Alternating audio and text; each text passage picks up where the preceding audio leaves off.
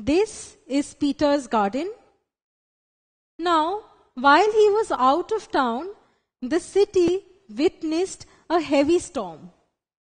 The storm caused a lot of damage to his garden.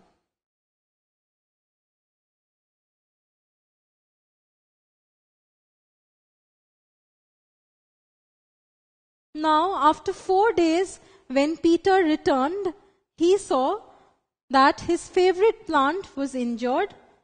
So he cut off this broken stem and took the rest of the plant home.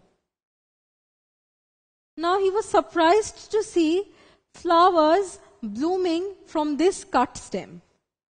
How did this happen? Well, after the storm, when the branch fell off to the ground, then root formation took place because this branch got buried in the soil. And since root developed from the stem, it facilitated the growth of the stem and also blooming of flowers. So, right after the storm, the branch fell on the ground, the branch got buried under the soil, and slowly there was root formation, see, because of which the stem grew further and there was blooming of flowers. So this process in which a branch gets covered with some material like soil and is supplied with water is known as layering. Now let us recall vegetative propagation through cutting. What were we doing? Well, if there was an existing rose plant, we could cut a small portion of the stem, sow it on the soil, and within a few days, a new rose plant was obtained. Now, what do you think? What would have happened if Peter had cut the stem right on the first day of the storm? Well, this stem develops because of layering. Now, in layering, the stem which grows on to become the new plant needs to be attached to the main plant for a few days till its own roots develop, and those roots will be able to support the new plant. Now, the main difference between cutting and layering is that in cutting, the stem grows and is not dependent on the main plant. But in layering, the stem which grows on to form the new plant is dependent on the main plant for nutrition. So, if Peter had cut the stem on the very first day of the storm, then the branch or the stem would have never grown or bloomed. So what happened in Peter's garden was natural.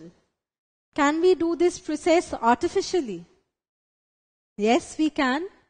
All we have to do is bend this branch to the ground, and we have to be careful so that it is still attached to the main plant. Now, when we bend down the branch and cover it with a mound of soil, then root formation will take place. And this method is known as mound layering.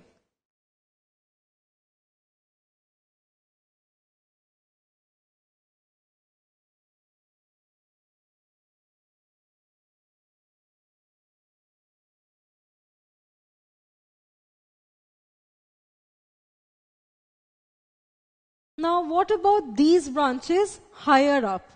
We cannot bend it to the ground. So what about them? Well, in such cases, aerial layering can be done. Now, how is aerial layering done?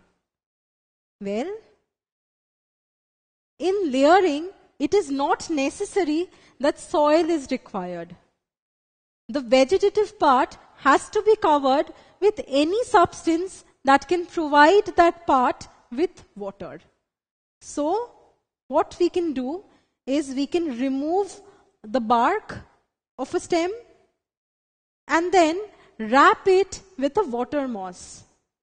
So water is being supplied to this vegetative part, and we cover this entire thing in a polythene bag. Now within a few days, we see that root formation has taken place.